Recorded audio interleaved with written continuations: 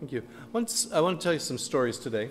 Summer is going to be a story-ish time, but I want to tell you why I'm doing this. In the fall, what I'm hoping is that we spend the fall season talking about the future of St. Mary's, the future of mainline churches, and what we're going to be like, what possibilities and options are. And I will expect that out of that process, there will be some degree of what I hope and trust will be healthy conflict and disagreement. And so today I want to talk about negativity, because there's a difference between negativity and honorable people disagreeing with the best of intentions. And so part of what we've got to do together for the sake of the future of the church and God's kingdom is learn how to have the conversations that sometimes contain difficult questions. Because one of the things that will surely mess up the church, I won't say destroy because nothing can destroy the church, but it can sure mess it up, is when well-intentioned people with the best of intentions go in different directions and don't cooperate with each other. And so the first story I want to tell you is a story of a church in which that happened. It's a story in this diocese. It's one of our township's churches. It used to be one of the strongest churches, let's say the top 5 strong churches in the townships when we had about 40 or 50 churches there. But over the years it had declined to the point where the person who was the rector when this story happened, he happened to be my first curate. And there was really some question as to whether the church was going to continue to exist. And Charles came to me one day with this story, and it was really a really interesting story. There was a group of people in his church, and they were called the Friendly Society. Some of you might recognize this now because I have referred to them before. They were called the Friendly Society. And this was a group of all elderly women who would get together on a regular basis, and they'd have snacks together, and they'd have tea together, and they would get things ready for the bazaar or whatever else was in the church thing. And they were called the Friendly Society. And Charles would say to me, from his lofty heights, Charles was 6'4" 3/4", a man I looked up to. Charles would say, "They are anything but a friendly society. They are not a group of people that were friendly."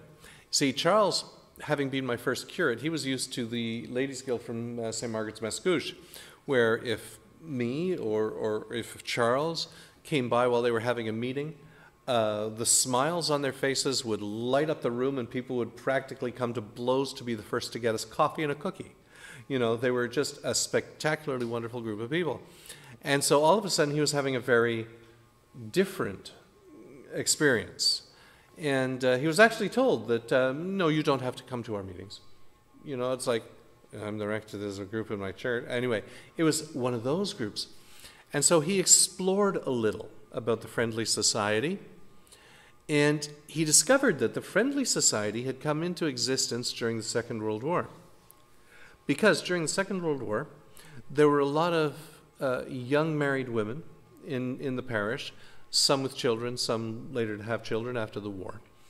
Young married people, and there was, in fact, a ladies' group in this particular church. And in those days, many more people went to church as community center, not only for religious activities, et cetera, but it was a very different time. And so these women wanted to be a part of this group, or at least some of them did. But they felt that this group was very insular, what we would call cliquey, very exclusive, and they just didn't feel welcome or that they were wanted or belonged. And during the Second World War, one of the things this group did was roll bandages, you know, and so they wanted to be a part of this, but they just weren't included. And so what they did was these young women, unlike this group that existed, they got together and became a new group, which they called the Friendly Society, as opposed to the Unfriendly Society. Okay? Over the years, they had become the very thing that they came into existence to oppose. And that's the difference that negativity makes. The response to what was going on was a negative response. It was a type response, as opposed to what's going on here, how do we deal with it? The difference between being negative and critiquing, or being critical. Being critical and critical thinking does not necessarily mean negativity, but it can be. So that's one story. Tell you another story. This one, a personal one. It's kind of funny. Since being rector of St. Mary's and coming back to the West Island from fields far away, I was regional dean twice, which basically means some administrative responsibility for the parishes in our particular locale. And when I became regional dean the first time, the previous regional dean, who was moving away, brought to me a giant cardboard box. And in that giant cardboard box were check stubs going back to the 50s, minutes of annual meetings from every church in the area, minutes of the monthly clericus meetings, the gathering of clergy, notes from deanery chapter meetings. It was this. And so I asked a question: what am I supposed to do with this? And you know what his response was? Put it in your basement and pass it on to the next regional dean when you quit. So I did. Never used the stuff. I tried to raise the question as regional dean at our clericus, like, guys, we've got all this stuff. What's it for? Like, what are we here for? What are we about? Why, et cetera, et cetera, et cetera. Got absolutely nowhere. So when I stopped being regional dean, I passed it on to my successor. And he said, what are we supposed to do with this? And in his office, one whole wall, the whole wall was shelves. And I said, you got space there. And so the box did go on one of his shelves, and it stayed there till he passed it on to Dean Brady, who was the next regional dean. And I don't know because I wasn't part of the conversation, but I would suspect that Dean Brady said, what am I supposed to do with this? And he was probably told, if he asked the question, which I bet he did, because Dean was Dean, pass it on to your successor. You know what Dean did with it? Passed it on to recycling, which I think was a better option. Nobody's ever missed it, that box, as far as I know. But it avoided the issue. It avoided asking the questions that needed to be asked. Why are we doing what we're doing, and why are we doing it the way we're doing it? Okay? These questions have to be asked. A final set of stories. As you know, quite apart from the MS thing, I am on the downhill slope in terms of my career. I've been at this 35 plus years. 40 years, they, put you out to pasture unless, well, I won't go there. But I'm definitely, like most people of my age, in a summing up phase in terms of what have I done, what have I failed to do, what are the highlights, what are the lowlights, how has it been, what would I do differently? I'm asking all those questions. We all ask those questions when you get to this stage in life, and sometimes even earlier. And one of the things I'm doing is reviewing my diocesan involvements. And I was thinking a while ago, recently, but not too long ago, that in the years that I've been a rector, I have been on an evangelism committee, an evangelism unit, and an evangelism task force in the diocese, none of which did anything to do with evangelism. No evangelism came out. There were lots of meetings and lots of discussions and lots of paper that's probably sitting in a box somewhere, but no evangelism. And some of you may recall that a couple of archbishops of Canterbury ago, George Carey, called the 80s, said that the 80s were going to be the decade of evangelism. And after the decade of evangelism, he did a review of the decade of evangelism. And he said, you know what, there's been a lot of speaking of evangelism, there's been a lot of conferences on evangelism, and a lot of people use the word evangelism, but there hasn't been a lot of evangelism. And he was accused of being negative. Interesting. His successor, Rowan Williams, came along and said, we're not going to talk about evangelism. No, we're not going to talk about evangelism. We're going to talk about doing church in a new way. Because when you do church in a new way, evangelism happens, or it doesn't happen.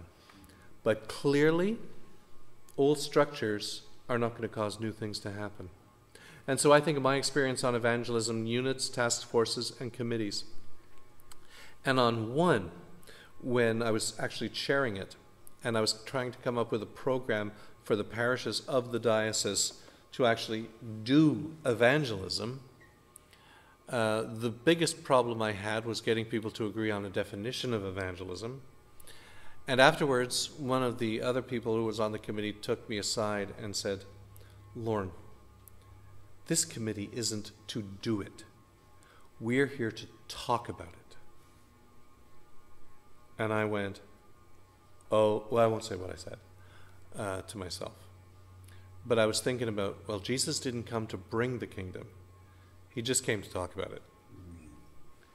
And I sort of wonder sometimes if the church exists more to talk about it than to actually do it.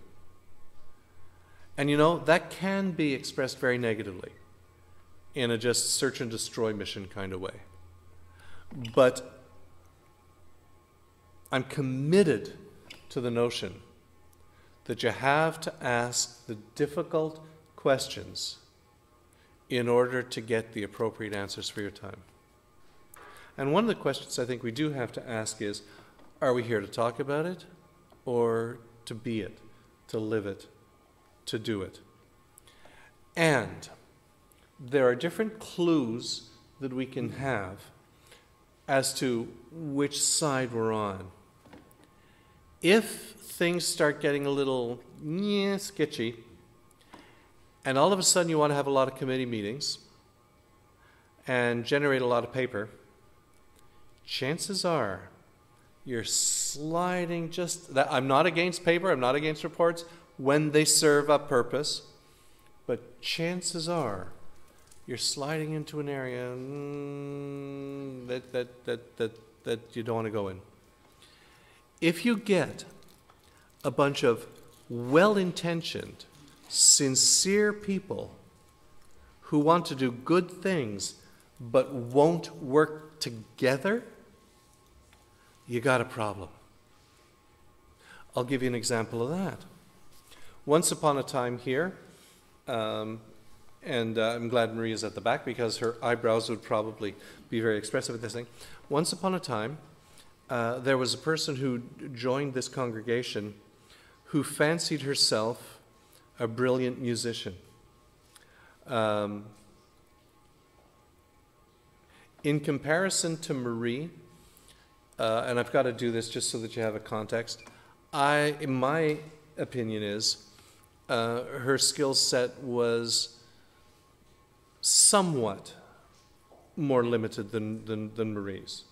And her expertise, both in playing and in singing, was not of Marie's standard. But she thought she was God's gift to the church. She was an absolute diva. And a person like that will destroy the church no matter how skilled they are. I have always wondered how a church could have an organist or a musician, keyboard player, whatever the church has, who is not a Christian. How can a non-Christian music director lead Kingdom Word? A non-Christian music director, without doubt, with a great deal of expertise, could stir people's hearts and emotions and create wonderful, wonderful music. But we're not here to create wonderful music. That's not what we're here for. We're here to use wonderful music to worship God and to build our spirit. And so it seems to me that before musical expertise, Faith has to come. And I would much rather have a musician, and this of course is not in any way addressed to Marie, I would much rather have a musician who is kind of poor as a musician, but kind of strong in faith, than the other way around. And that's not negative. It's critical, because you can't reach your destination unless you've got the right tools to get there. And in order to have the right tools to get there, you've got to ask the right questions. Now, as a church, we are, every time we get together, and even when we don't get together, we're determining the future of the church. Seems to me one of the next things we have to do is write down on paper, what are the questions we need to ask? And I guarantee you that if we do this with honesty and integrity, some of those questions will be very difficult indeed. And there will be a tendency when we're made uncomfortable by a question to say, don't be negative, and accuse the person asking that question of being negative. For example, a question we must ask, should we try to continue to exist as an independent congregation?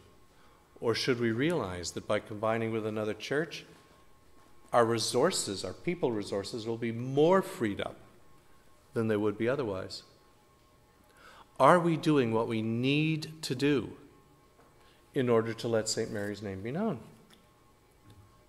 When Merlene Boken came to the diocese, I got 5 minutes. When Merlene Boken came to the diocese a number of years ago, one of the things she said about St. Mary's is, you're one of the best kept secrets in the diocese, but you're a secret because you're in. If you were on a main road, da-da-da-da-da-da. So her idea was close St. Mary's and a few other churches, combine and make one super church on St. John's. For all sorts of reasons that won't happen. But the idea of we're in off the beaten path and so nobody's coming here because of that, that's nonsense, that's nonsense. Every week 300 or 400 people come to this place for Irish dancing. And I'm not criticizing that, but I'm saying it's not about location. So critical thinking and critical questioning asks the essential and the real questions. It also asks questions of faith. And that becomes personal and also becomes corporate. How do we believe? What do we believe God's will to be? And how are we getting from here to there? This can go on, for a long time, and I have to quite appropriately call a halt to it, but I just want to put on the agenda today that we need to ask questions. We need to ask questions of our future. There are some things that St. Mary's does brilliantly well. There are some things where, without doubt, we're the point of the spear. There are things that we have done, and in fact are doing, that happen nowhere else in the diocese, and we have been brilliantly successful. However, as a congregation, as a parish church, our future is still very, very much in question. Not because we're not nice people or don't have any sense of what church ought to be, but because we're living in a time that necessitates asking some very different questions. So I'm just going to leave that with you.